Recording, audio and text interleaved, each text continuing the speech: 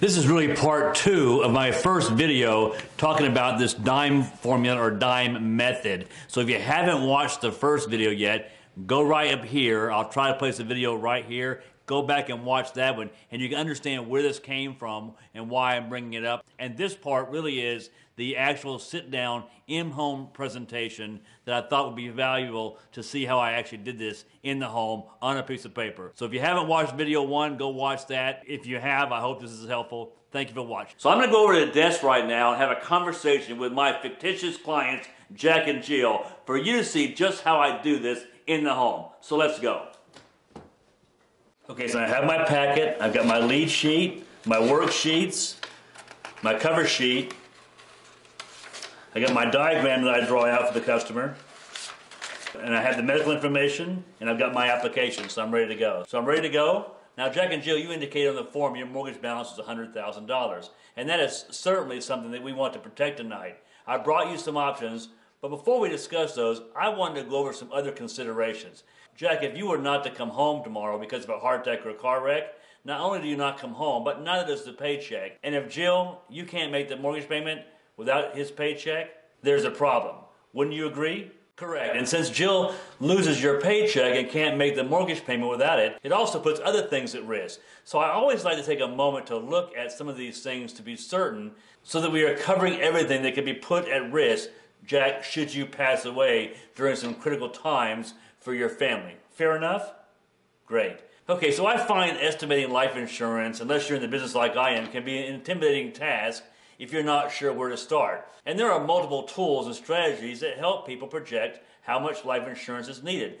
The most effective tool is what I call the dime formula. It's simple, but it's effective in understanding what you might want to consider in the amount of coverage you want to put in place tonight. So let me take a few moments here and go through this with you, Jack and Jill. Now, the D in dime stands for debt. So let's talk about what your current outstanding debt is that we may have to pay, Jack, in the event that you're no longer around, or Jill, either one. What is the current debt outstanding? Now, outstanding debt can be detrimental to the livelihood of your family if not accounted for properly. Let's start by adding up all accrued debt. Do you have any outstanding, like student loans? You do, okay?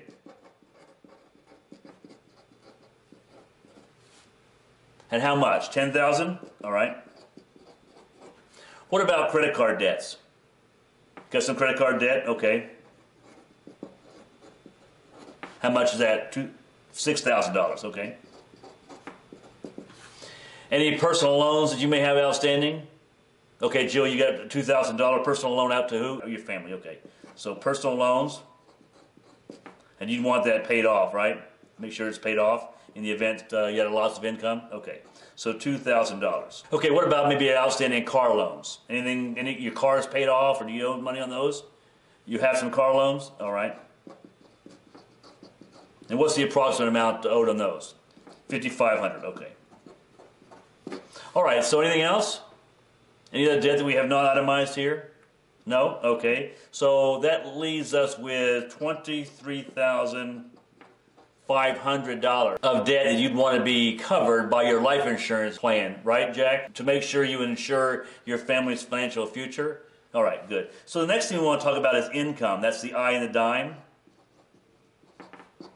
So let's take a look at your income. It's best to really estimate all sources of your income, including yours, Jill, and then take that number and multiply it by the number of years you feel your family will need that support, which really is those middle years when you're buying a home, you're raising your children, and you have a lot of outstanding debt or a lot of obligations. So I usually like to shoot for about 10 years.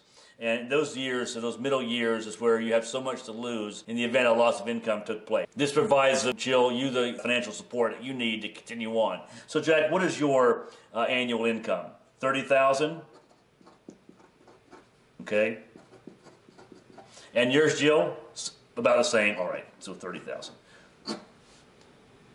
So that gives us a combined income of $60,000 a year. Okay, so what I usually do is, again, going back to the 10 years, I take this and multiply it by 10, which gives us a figure of $600,000. That's really the income that we want to protect to be financially secure for at least 10 years without any income. Because again, Jill, you may be raising the kids and not able to work if something would happen to Jack, so we want to be able to provide incomes for both, right? This allows you to have enough money to keep your family in your home securely, which is another important part of the formula. So now the reason why I came here tonight was you were interested in covering your mortgage, which is the M in dime. So what is the balance of your mortgage? $100,000. Now you don't have any seconds on your mortgage? It's just $100,000 like you had on the form here? Okay, great. So $100,000. And lastly, since you have children, we need to estimate what a college education will cost, which is the last part of the dime. E is for education. Okay, so we need to add up the amount of education expenses needed to send your children to college or private school. It is common really to estimate about $100,000 per child to cover any schooling needs, right? Now, if they don't have children and plan on it in the future, this will already be in place, or you can treat this like an emergency for instances like home repairs, car repairs, or medical emergencies. Now, Jack and Jill, you have 2 children, correct? Okay, so 2 children at $100,000 apiece gives us a figure of $200,000 for education expenses, correct? Right, so now adding all these together, we have $23,500 in debt. We have $60,000 in combined income. Multiplying that by 10 years, that gives us a figure of $600,000. We have a $100,000 mortgage balance, and we have 2 kids that we need educational funding for, either for private schooling or for college. That's another $200,000. That gives us a figure of $923,500, really, of income that is put at risk in the event that either you, Jack, or Jill passes away during these very critical years when you're building your family. This number provides a real accurate estimate of how much life insurance you're going to need to protect your family's future, again, especially during those middle years where your family has the most to lose if you pass and your income is lost. And along with that, the home and the dreams of your children are put to risk. So let's take a look at some options that I put together for you tonight. So at this point, I would pull out my worksheet and go over them, the options of covering their mortgage only, but also to have some coverage there for income replacement. This is particularly helpful when you're going into a home where the mortgage is very low. Maybe it was a refinance and they just grabbed out some money for maybe a home equity loan to do some repairs and had $40,000 or $50,000.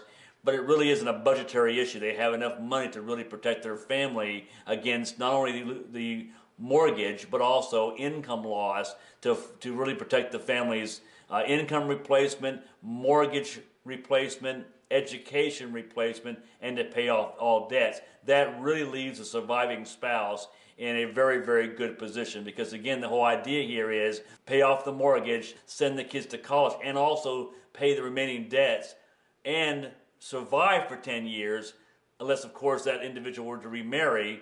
There's a lot of considerations here, and it kind of puts your clients in a different mindset going into your presentation. I hope this helps you. We're going to do a lot more of this. So let me go back and get on camera here, a few remaining thoughts, and we'll wrap this up.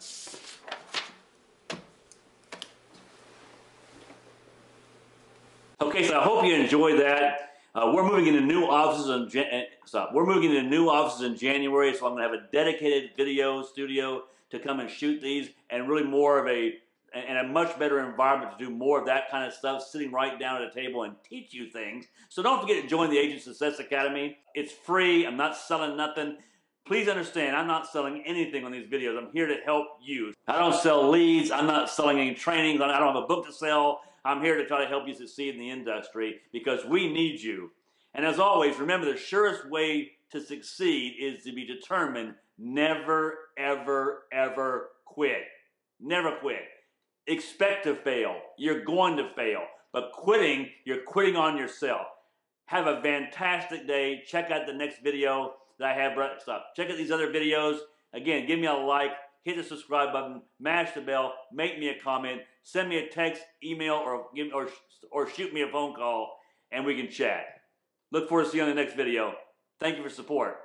Bye-bye. Let's make 2020 your breakout year, and you may very well have to make a change right now to position yourself to profit in 2020. So let's go get it together.